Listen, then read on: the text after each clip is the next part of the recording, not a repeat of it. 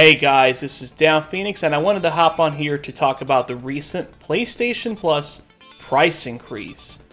For the first time since the PlayStation Plus service has launched, it is getting an official price increase from Sony. The price is going from $50 to $60, and everybody's been talking about this subject. There's been a lot of people that have been very distraught over the matter, and a lot of people have complained about it, and I'm not really sure why. I mean, yes, a price increase is never a good thing. I mean, who wants to actually pay more money when they can avoid doing so, right? Now, that being said, there are a couple of things we need to consider here. For one, PlayStation Plus has, up until this point, always been cheaper than Xbox Live Gold. Xbox Live Gold has been $60 for years. As a matter of fact, if you don't believe me, just do some research on your own. The price of Xbox Live Gold went from $50 to $60 in 2010. That was after originally launching the service, I believe, in 2002, where it started at $50 and remained that for about 8 years before it finally increased. But we have to consider a few things with this here. First of all, when Xbox Live Gold did its price increase from $50 to $60, the only thing that it paid for was online gameplay, which I personally don't like paying for online.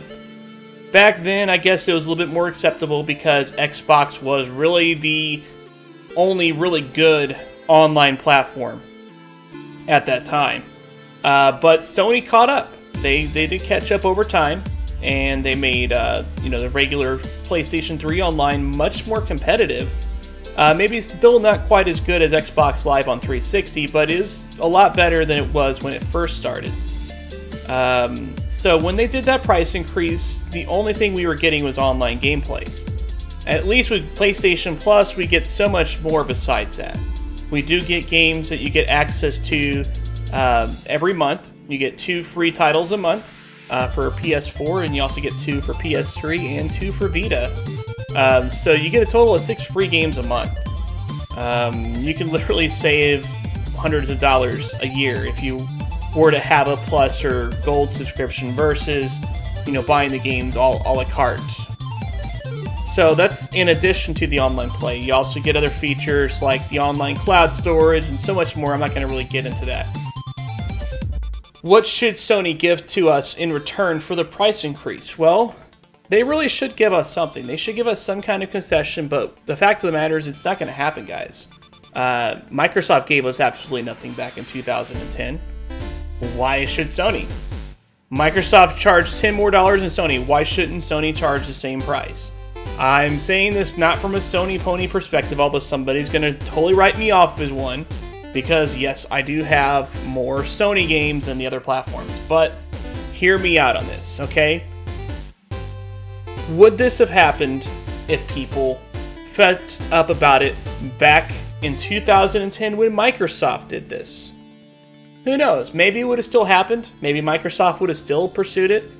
Maybe Sony would have still did this increase. But at least we would have had a chance of it not happening if people spoke up about it then. People did not speak up about it then. I'm just going to show you a nice little YouTube screen capture of a search result. Most of the search results that you see here, obviously, are only relevant to a specific Live Gold increase that's only happened in certain countries recently, that has not affected the US or other major areas of the world. And nobody really complained about it back then. This was not an issue back then. We didn't have YouTubers, I guess, complaining about this stuff, or people just didn't really care quite as much. I mean, the Xbox fan base didn't care, and the Sony fan base was like, whatever. We get free games, so we don't care that their price is increasing. People didn't care about that back then, and that's kind of the problem. This is a systemic response to our inaction, people. This is why PlayStation Plus price is increasing. It's increasing because we said nothing and we did nothing. Those people on the Xbox platform, they gladly paid the extra $10 a year because they were 100% convinced that it was worth the increase. Now all of a sudden people are complaining about it even though they get so much more now for that money than they did back then in 2010. Everybody's talking about this subject, and I just find it really funny to see. Just look at the screen capture right here. I mean, it's just insane how much more people are complaining about it, how much more people are upset about it than they were 6 years ago for Xbox. I mean, surely something is amiss here, right? I must be missing something as to why it was perfectly acceptable for Microsoft to do this, yet Sony is the one that doesn't get the free pass. I don't know, it's weird. And, you know, I mean, it seems like everybody gets a free pass in some regard, because it seems like Sony's actually getting a free pass about something that I consider a lot more severe than the Plus increase. And that is the fact that Sony's been, you know, censoring people showing off this PlayStation 4 Slim that supposedly exists. I'm pretty sure it exists because, I mean, there's actual unboxing videos.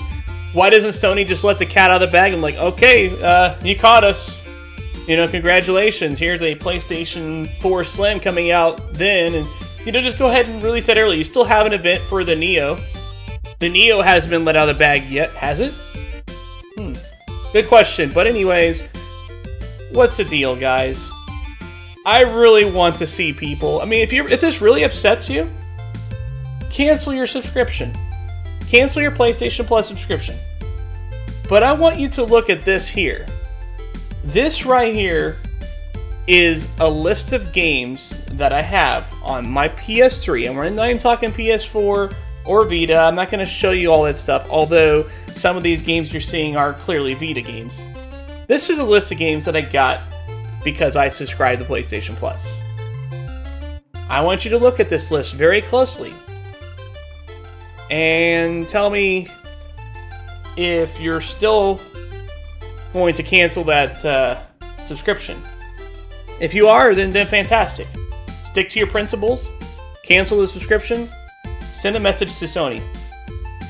Let everybody know to do the same. Get as many people on board as possible. Maybe if enough people drop out of the subscription, Sony may have no choice but to go back to the $50 price. Or they may have no choice but to offer something in addition to that increase to justify the reason for the increase. Okay? Now, one thing we definitely need to realize is this has absolutely nothing to do with the Ghostbusters movie being a flop, supposedly.